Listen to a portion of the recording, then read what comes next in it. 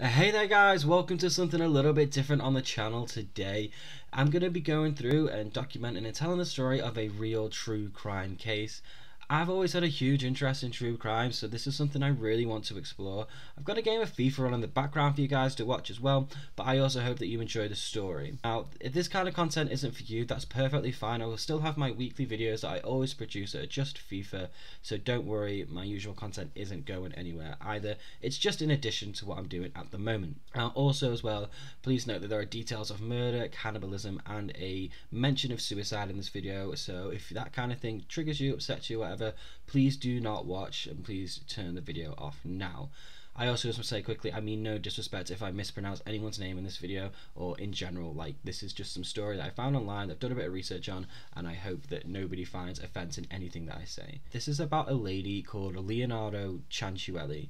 For the sake of the video, I'm going to refer to her as Leonarda because I don't think I'm pronouncing her surname correct. Leonarda was born on November 14th, 1893 in Italy, where she had a very troubled start to life. She tried to kill herself twice in her younger years, however obviously she wasn't successful, and she got married in 1914. However, her parents were very disapproval of the marriage. She wanted them to marry somebody else, but she didn't. She chose to marry another man called Giuseppe. Now, this is the point where Leonarda claimed that her own mother had put a curse on her. The home was destroyed in an earthquake in 1930, so they moved to a town called Lariano, I think it's pronounced like that, where she set up a small shop selling cakes. Now, here she was viewed as a very kind woman and a friendly neighbour. There was a small town vibe where there was this lovely lady who worked at a bakery, selling really nice cakes, friendly with everyone, you know, that kind of thing. You know, no one had any reason to distrust her.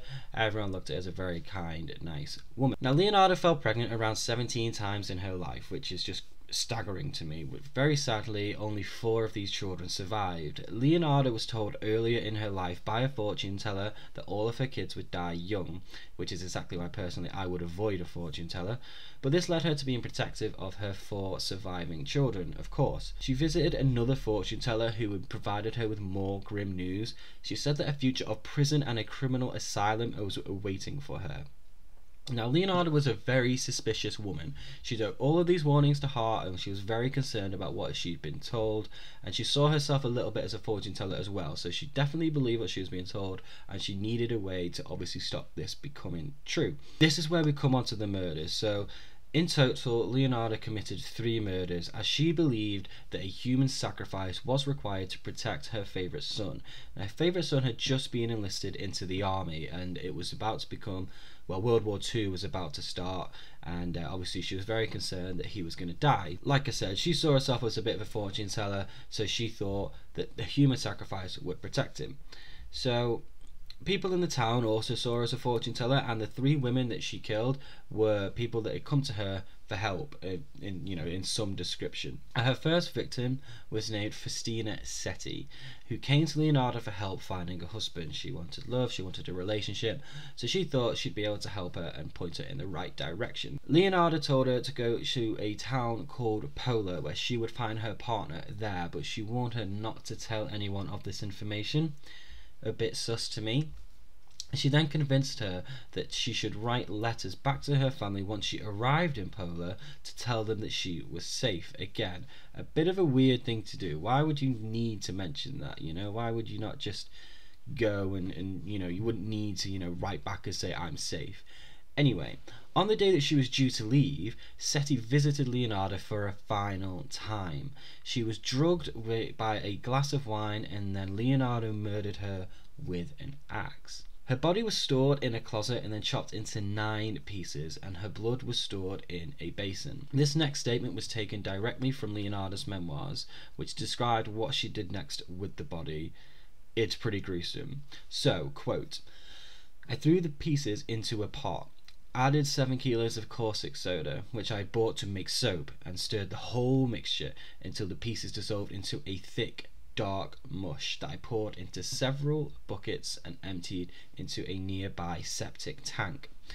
As for the blood in the basin, I waited until it coagulated, dried it in the oven, ground it and mixed it with flour, sugar, chocolate, milk and eggs, as well as a bit of margarine.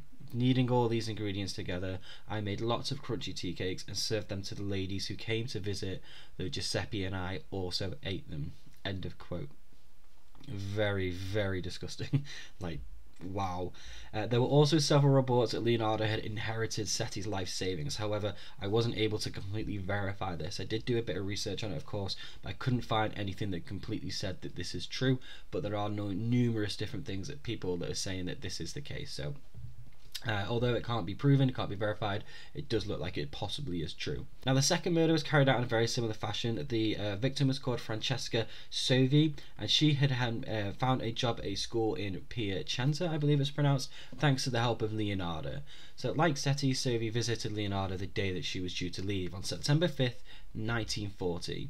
And she was murdered in a very similar fashion, which is also described in Leonarda's memoirs. And it is thought that Leonarda made about 3,000 lira out of the death of her second victim. And now her final victim, and I do apologise for this because I do know that I'm going to pronounce her surname wrong at least.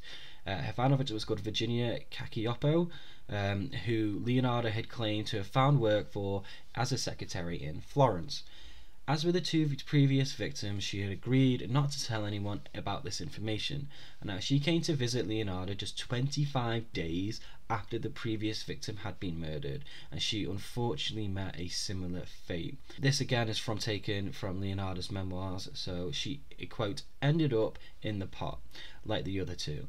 Her flesh was fat and white, where I had melted it and added a bottle of cologne. And after a long time on the boil, I was able to make some most acceptable creamy soap. I gave bars to neighbours and acquaintances. The cakes too were better. That woman was really sweet. End quote. Now, if that just doesn't send shivers down your spine, how could you describe someone as really sweet? Oh god, that is just awful. She managed to inherit Virginia's jewellery and up to 50,000 lira, which again, I'm not entirely sure how she managed to do that. But that is just absolutely nuts. So she's getting away with all this and obviously inheriting loads of money as well. However, there came a point where Leonarda's sister was getting more and more suspicious of all these women around her were beginning to disappear. And she went to the local police station. She went to the superintendent in Reggio Emilia, I believe that's pronounced. And he and the police force quickly began an investigation. It didn't take an awful long time for her to be arrested, and Leonarda was quick to confess to her crimes. She went on trial for murder in 1946 and chose to remain unrepresented.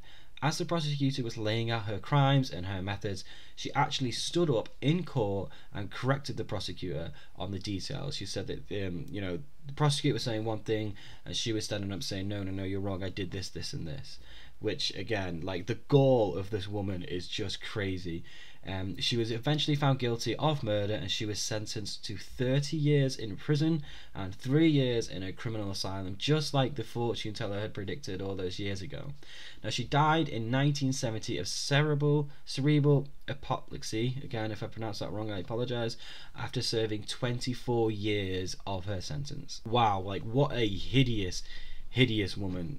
How awful. All these victims and her neighbours thought that she was a really friendly lady, working down at the local bakery, and it turned out that she was this downright evil woman who clearly had no conscience whatsoever. She was happy doing her thing, killing people and thinking nothing of it, and then, like I said, to just be so callous to stand up in court and just detail her own murders like that. Clearly no remorse there whatsoever. But that's the end of the video, guys. I do hope you enjoyed it. I know it's a little bit different, but if you've stuck around and watched it, I really appreciate it. Thank you so much for watching. Please do drop a like and subscribe, and I will catch you guys later.